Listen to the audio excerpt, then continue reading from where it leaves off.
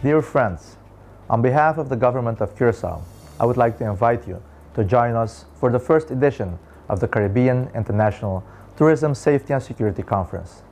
The conference will be taking place from June 24th through the 26th here in Curacao. The main goal of the conference is for every delegate to gain knowledge through the sharing of experiences and to enhance the awareness of tourism safety and security in the Caribbean. It also provides a unique opportunity to meet with hundreds of safety and security professionals from all over the world.